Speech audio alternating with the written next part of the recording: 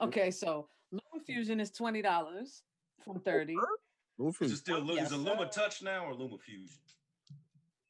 Well, Luma Touch is the company, I believe, right? And LumaFusion is the app they made, so it's all the same. I think it started off as Luma Touch, and it was like a bunch of effects. Then LumaFusion was like the whole package.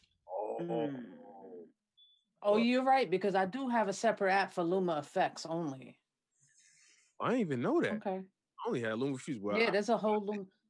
I don't know why I would use it though. You could probably just make a video. You like put a or just like koala effects.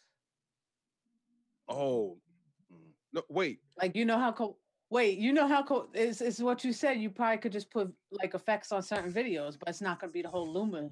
Yeah, and then you just making clips. But when you said like koala effects, see, I'm thinking like the same way they put plugins in on like a Final Cut and shit like that on the computer. It could be too. I'm waiting for that shit to come to the iPad.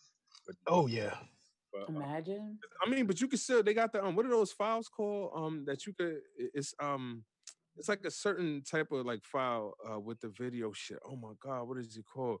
But basically, it's like certain settings. So like if you have like a certain like color grade setting or whatever, you could just save all these settings in this one file, and you can open that up on any like or photo type of file, video editing app. Damn, what the fuck is wrong with me today? Blah blah blah blah blah.